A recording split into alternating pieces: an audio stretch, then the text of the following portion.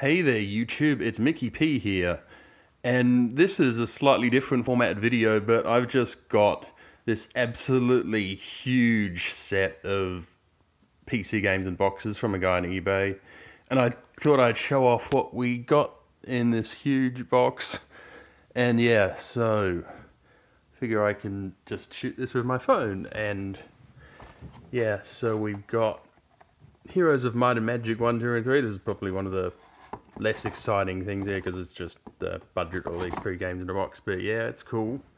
Wing Commander Prophecy. This was, and I did have the game originally as a budget release, but yeah, it's kind of a I think it was a bit controversial at the time because you weren't playing as Mark Hamill anymore, but I actually thought it was pretty fun, and it's really cool to have the 4 original box.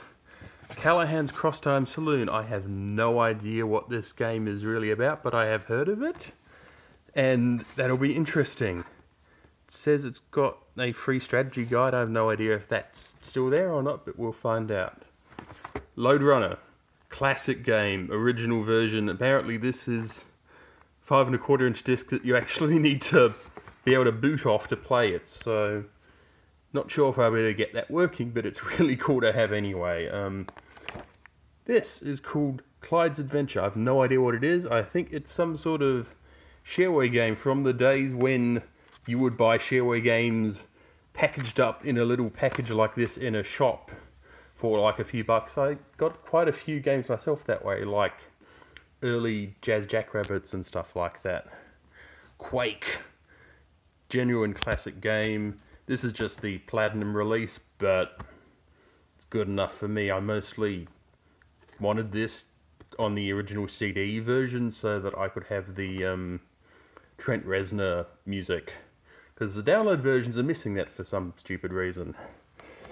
Magic Carpet 2. What I didn't know about this is it came in this absolutely bizarre box. It's like kind of a transparent slide-off thing, and then manual and discs and stuff underneath that. Bizarre, but cool. Relentless Twinsids Adventure, better known as Little Big Adventure. Never played this much. I played the sequel a bit, Little Big Adventure 2. And this is a classics release, but still cool. Twilight 2000. Never heard of this at all. It's some sort of 3D tank simulator?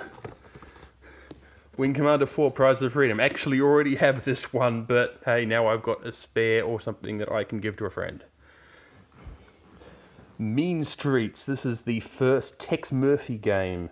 Only real experience I've had with Tex Murphy is the Kickstarter game Tesla Effect. So it was kind of a very cheesy FMV type thing. I think the first few games kind of predate FMV because floppy disks. So I don't know much about this game, except that it used that strange technology where you could get actual sound out of a PC speaker.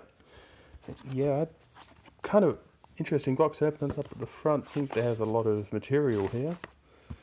That's cool. And the end, King's Quest Collection Series, which also includes several non-King's Quest games, i.e. the Lorabo games, Mixed Up Mother Goose.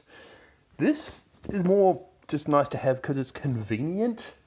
Because, I mean, I've got all the King's Quest games, or at least all the ones that matter, but they're all most of them are on floppy disks, which means you have trouble with weird disk formats, drives that die, because I've had drives dying, discs that die, discs that kill any drive that you put them in. Funny story about my King's Quest 1 disc. And even if you can get the data off it, you've still got to worry about some of the early ones have disk-based copy protection, which is very hard to emulate.